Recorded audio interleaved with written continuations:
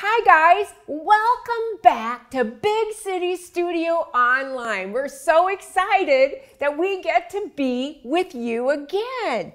So enjoy today as we are in progress with our current series game plan. Today is lesson 2, and I'm going to go ahead and let Katie introduce it.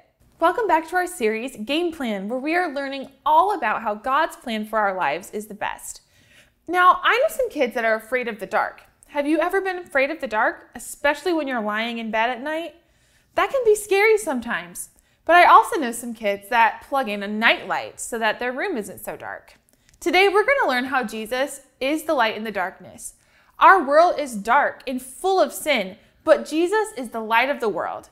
To help set that up, let's check out our video with Todd and see how Jesus is the light in the darkness.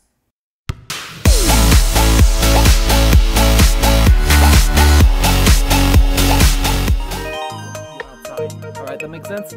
Yeah. Tony, I'm really glad you decided to train me. Hey, forget about it. It's what you hired me to do. Besides, it's like my old buddy, Jabron Lames, always used to tell me. Jabron Lames? Yeah. Don't you mean LeBron James? No! Jabron Lames! Hello? Small forward for the Saskatchewan Sasquatches. He scored 98 points in one game doing nothing but granny shots with his eyes closed. What? That's impossible. Oh, you think so? Yeah, I know so. Okay, well, I think it's time to start today's training. Am I supposed to shoot the ball in the box? No, it's gonna go like this. What are you doing? I put a box on your head. What do you think I'm doing? Well, you can't leave it on my head. Why not? Well, I can't see. Duh! That's the point. I want to test your instinctive reflexes. Take the box off my head!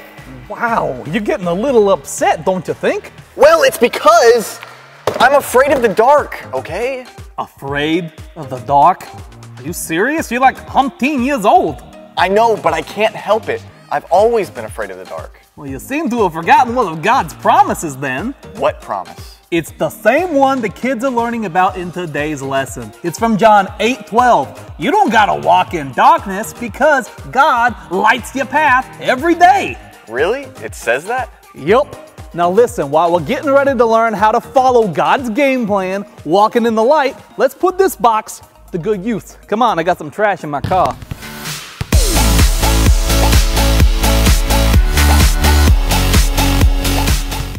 Our world can be dark and scary because it's full of sin. Facing it alone can also be hard and leave us wandering around without direction. But Jesus is always with us. If we follow him, he will light our path. And we're going to learn about that in our lesson today. Right now, we're going to check in with Callie from the Valley and learn our What You Gotta Know. You know I gotta tell you what you gotta know. Tell you what you gotta know. You know I gotta tell you what you gotta know. Tell you what you gotta know. Hey kids, it's me, Callie from the Valley, and I'm here to tell you what you gotta know. Today, we're basically talking about how Jesus is the light of the world. So every time today somebody asks you what you gotta know, you tell them, Jesus will light my path every day. Oh my Lanta, is Jesus a light bulb? That's not right. Jesus isn't a light bulb, but he does shine bright in a totally dark world. It's dark because it's full of sin and evil and stuff. So we need Jesus to show us how to live in this dark world. So every time today somebody asks you what you gotta know, you tell them, Jesus will light my path every day. And that is what you gotta know. I'm Callie from the Valley saying TTYL. Wow, she is so silly. But I love our What You Gotta Know today. Are you ready? Let's do it together. It's gonna go like this. Jesus will light my path every day. You gonna try it again? Jesus will light my path every day. All right, good job. Boys, let's do you first. Girls, sit down. Hey boys, what you gotta know? Jesus will light my path every day. Good job. Girls, stand up. It's your turn. Hey, girls, what you got to know? Jesus will light my path every day. Great job, kids. All right, guys, you know what's coming. Hey, guys, what you gotta know? Jesus will light my path every day. Good job. That is awesome. All right. I have the way to get rid of the darkness. Hey, Megan, what is this thing? Please feel free to share your plan to get rid of the darkness with us because your plans are always so entertaining. That thing that you're talking about is the solution to all of your problems. It's a first-class Olympic torch replica I made all by myself. It kind of looks like a broom with a towel wrapped around it. This fine piece of equipment has many uses. For instance, I could do bicep curls all day. Sorry, didn't mean to do that. Or I could light this end that I soaked with gasoline and all of your darkness will go away. Gasoline? That is so dangerous. We shouldn't be doing that. Now, I think you're a little mixed up about what we are learning today. So feel free to hang around and hear the real deal. Okay? It's also good for stretches too. I will hang around, but first, give me the skinny. Okay, no problem. The skinny is that when we aren't sure what to do, we should remember that we aren't alone and that God will lead us where He wants us to go. That makes so much more sense than what I thought you were talking about when you meant getting rid of darkness. Yeah. Although my plan was pretty foolproof. Can I still share it? Sure, I am a little bit interested to hear exactly what you had planned.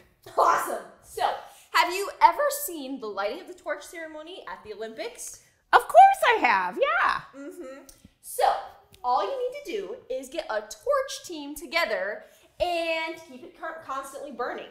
Now, I was thinking probably around 24 people, since there's 24 hours in a day, one person for each hour could hold it and keep it burning all the time.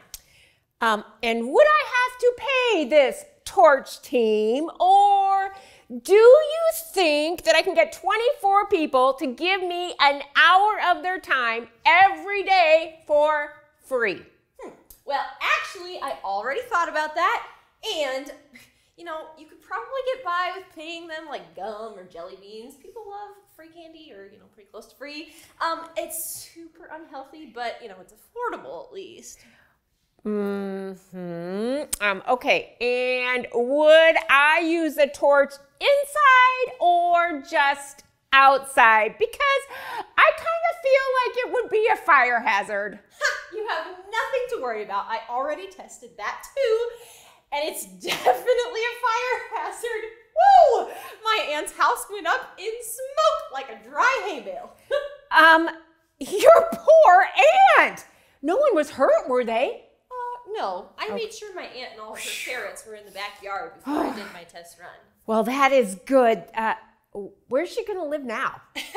Well, since it's your fault, I told her she could stay with you for the 5 months while her house is being rebuilt. Hope you like ferrets. Hey, that had nothing to do with me. It wasn't my idea at all. It was all your idea. I knew nothing about it. Uh-oh, you're absolutely right. I better stop my aunt before she turns your bedroom into a ferret palace. Oh my gosh. Wait, Auntie! Don't let Hurry! don't get The stinky one, stop her!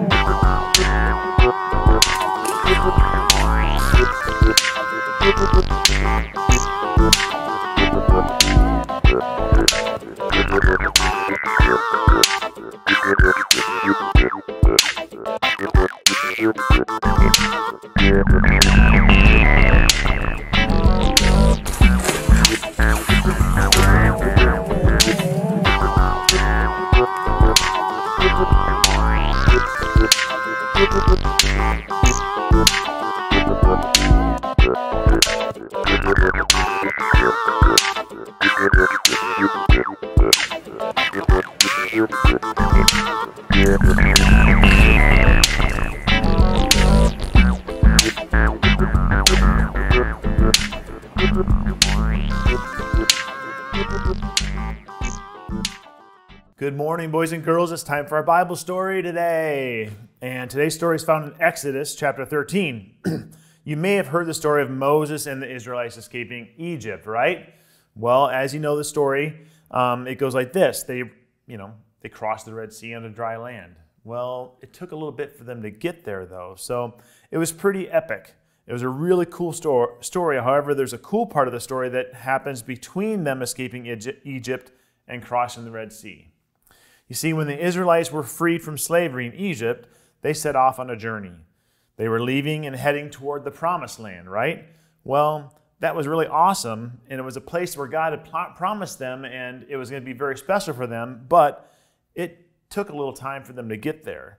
And as the story goes, there was an easy way to get there that would have taken them through a place where they would have had to have a battle with the Philistines, or there was a longer route that would take them to the Promised Land, but it would require lots of twists and turns and a lot of different areas that they had to go that would require them following some directions. The problem is that they didn't know the directions. They had to trust God for that. God didn't want them to have to wander and to be lost, so he created a way for them throughout this winding route to lead them through the wilderness or the desert. Moses was the leader of the Israelites, so he needed to know where to go. However, they didn't have a GPS. They didn't have, hey Siri, where do I go? They didn't have a map. All they had was God to rely on.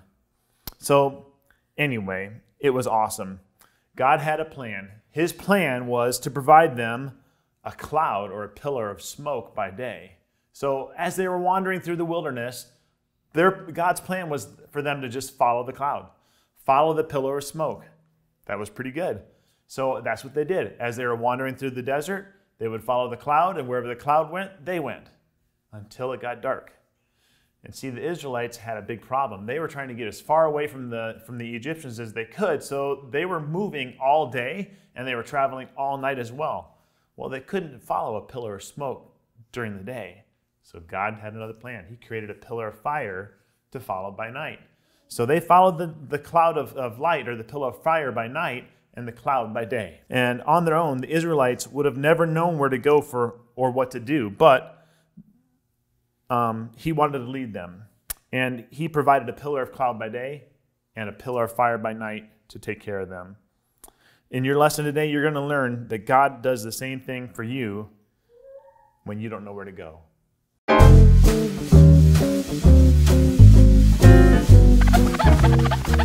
Why, hello everyone! My name is Rolanda Teast, but nobody goes by Rolanda anymore, so you can just call me Artiste. Now, I've just been working on my newest painting, but I really need a break.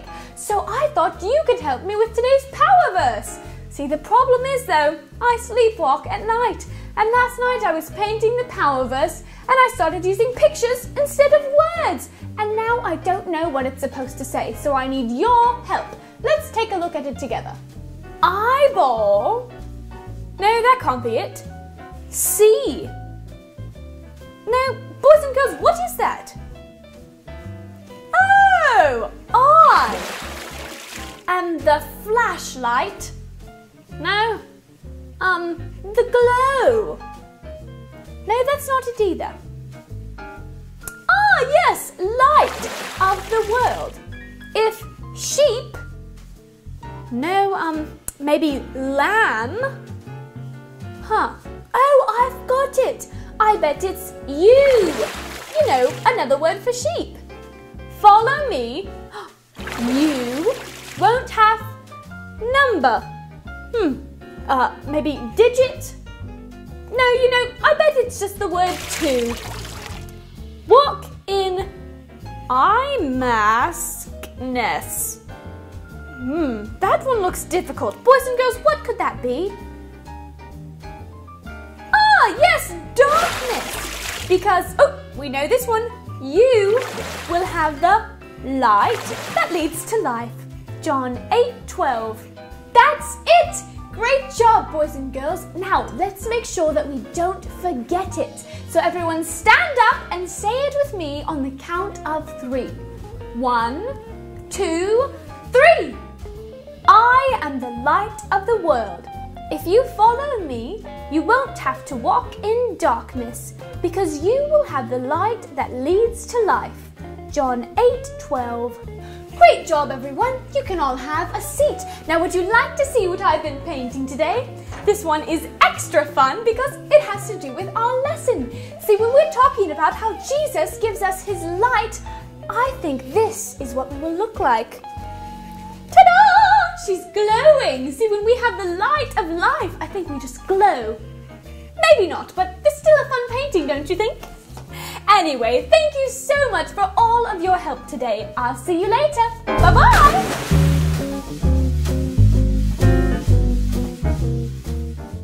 Hey guys, do you know what it's like to be without electricity?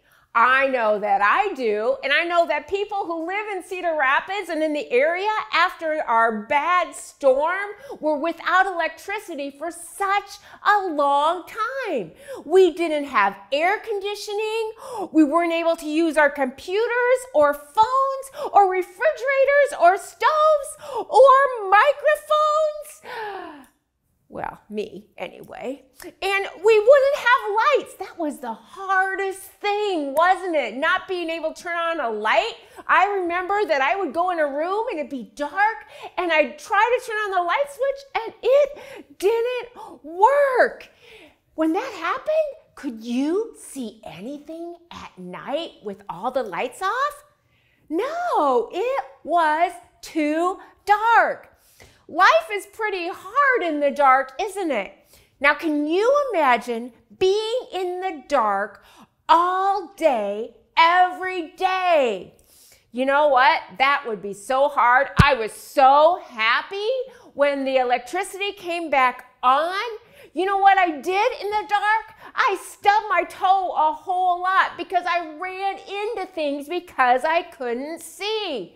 You know what else we would do if we were in the dark all the time? We would call people the wrong name because we couldn't see them to see who they were. We would maybe eat weird stuff because we couldn't see what we were eating. Can you imagine eating pudding and thinking it was pudding, but actually it was sour cream? Think of all those things that would happen if we were always in the dark. Now, today, we're not talking about that kind of dark, about when the electricity is out. We're talking about the dark in our hearts and in our minds. When we don't know what to do, we don't know where to go, who to trust, or what our future holds. I'm talking about those times when we feel lost, like we're stumbling around in the dark. Now, that's just part of life in this world, though, and we need to learn how to navigate the dark times because this is a sinful evil world, boys and girls. So we need to find the source of light in the darkness that comes with an evil world. See, at times, I'm not sure what to do. At times, it feels dark in our lives. We feel like we can't see ahead. We don't know what's going to happen next. Things aren't clear, and we simply don't know what to do. That's normal in this world that we live in, because the world itself is full of darkness, or full of sin and evil. The enemy, Satan, loves darkness. He loves making you feel like you don't know what to do, or who you are, or who to trust. He loves making you feel like you're all alone. But as Christians, as Christ followers, we know from God's word that we are not alone. I must remember I am not alone. We know from our power verse that we just saw that we can stick with Jesus and he will lead us in the light and take care of us. What is that power verse again? I am the light of the world. If you follow me, you won't have to walk in darkness because you will have the light that leads to life. John 8:12. Jesus is the opposite of darkness. Jesus is never unsure of what to do or where to go. Jesus said, I am the light of the world. In other words, boys and girls, if you stick with me, Jesus said, you don't have to live in darkness. You don't have to feel lost and alone. He says that he will show us the way by shining his light all around us. He'll clear things up. With him, you will see. He knows the way, and God will lead me where he wants to take me. So I have a challenge for you guys to do at home. I want you to have your parents or maybe a sibling make an obstacle course for you. And then I want you to try to turn out all the lights and make it as dark as you can and try to walk through the obstacle course without being able to see. I bet you bump into things. I bet you stub your toe. And I bet you just don't know where you are. It's really kind of impossible. However, when you can't see where you're going, do you know what you need to do? I bet if you try it another time and have your parents bring a flashlight and lead you through it, you'll be able to find exactly where to go and not stub your toe or run into things. With Jesus' help, it's the same way. Jesus lights our path so that we don't run into things and we know where we are, because that is what he does. It's much easier with the help of a light. Well, in a dark and sinful world, boys and girls, we can't make it on our own. But with God's help and his light, we can make it. God will lead you where he wants to take you. Sometimes in the dark world, Satan tries to trick us into doing our own thing and to choosing where we want to go and what we want to do with our lives. Do you know what that's called? That's called walking in darkness. But God has a better plan. God knows the best way to go and the best way to live our lives. Remember the verse? If you follow me, you won't have to walk in darkness because you will have the light that leads to life. You might say, well, that's great, but how do I know? How do I see the light? How do I find out where to go and how do I know? Because you'll know what to do and if you follow Jesus' plan. How do I follow Jesus' plan? The Bible says in Psalm 119, 105. Your word is a lamp to guide my feet and a light for my path. That means if you study and read God's word, the Bible, it's like a light, and it will help show you the way you should go in a dark and sin-filled world. You'll know what to do, and you'll have Jesus on your side. Always.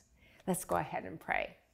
Lord Jesus, if there are any that are watching today that are feeling like they're walking in darkness or they feel all alone, Lord God, let the light of the world and the word of God shine brightly in their lives to show them what to do.